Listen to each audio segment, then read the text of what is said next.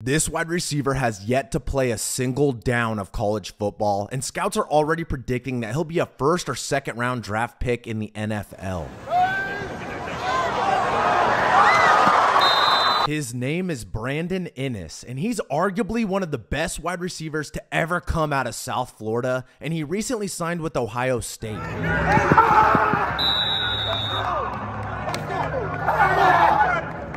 He's being compared to Amon-Ra St. Brown and Christian Kirk because he's extremely shifty and he's able to create separation with his quick feet and sharp cuts.